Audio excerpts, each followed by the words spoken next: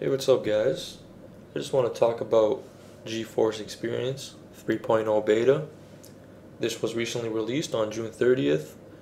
Um, it's an awesome tool to use if you have a NVIDIA GeForce video card. Basically the new version, it's very fast. It's responsive. It's lightweight. Um, it's just really great. It has everything you really need if you're a PC gamer. So this is the GeForce website, and there's just the article about it.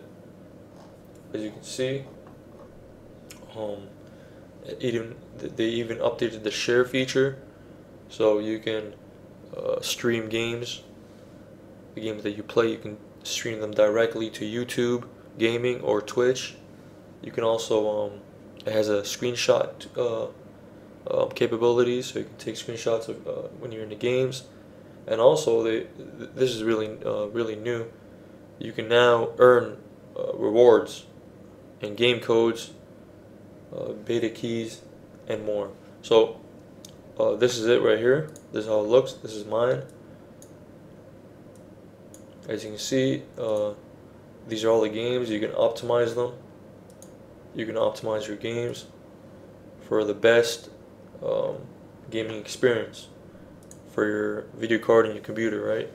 So basically, what this does is it detects your system specs, and it also detects the games on your computer, and you can optimize them to get the best performance for your hardware that you have, right? So that's pretty cool.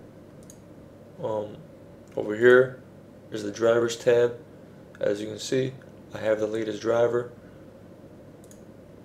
You can even reinstall the driver. You can scan for the latest drivers to get stay up to date. Now, it also has a bunch of news, right? So here's the GTX 1080 news when it released, and all the information about it. So it's basically a tool you can use to get everything that's GeForce, NVIDIA GeForce related in one. So it's a pretty awesome tool, man. And now here's the share feature right here. Okay, now you can record instant replays.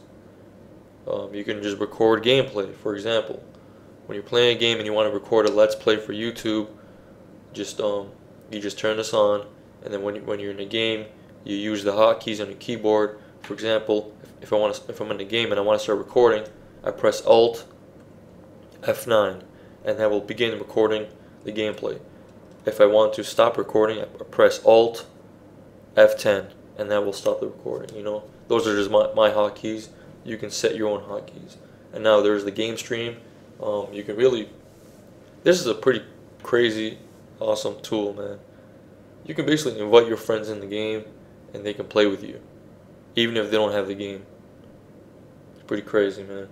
Now, this is the broadcast. If you want to broadcast your gameplay, if you want to stream to Twitch, you can do that using GeForce Experience. If you want to stream to YouTube Gaming, you can do that as well, straight from this tool. So you don't have to download OBS. You don't have to download any of the other third-party applications. You can just use NVIDIA's tool, and you can do all this within it, right? Now, the galleries for your screenshots. I don't have any screenshots, so I don't have anything in there. Now, these are just, the recording options. You can have push to talk, so you can hold down Control, and that will activate the mic, and you can talk, and it will record that. Or you can also push to talk on streams. Always on will obviously it will have your microphone on at all times. I don't really suggest it. Many people don't like when your microphone's always on and you're playing video games, right, online. They tell you to turn it off, and this is how you turn it off, right? So this is I think this is I think for the camera. So you can have your microphone on. If you want to turn off your camera, you can do that as well, off and on. And now these are just the settings, basically. You got privacy control options. Turn on desktop capture, so if you want to record your desktop, you can turn this on. I'm just gonna go back. Okay, privacy controls. Oops, that was it. Broadcast. So yeah, as you can see right here, you can stream to Twitch, YouTube, or you can not broadcast at all. Or once you start recording or streaming, it will ask you if you want to stream it to Twitch or YouTube.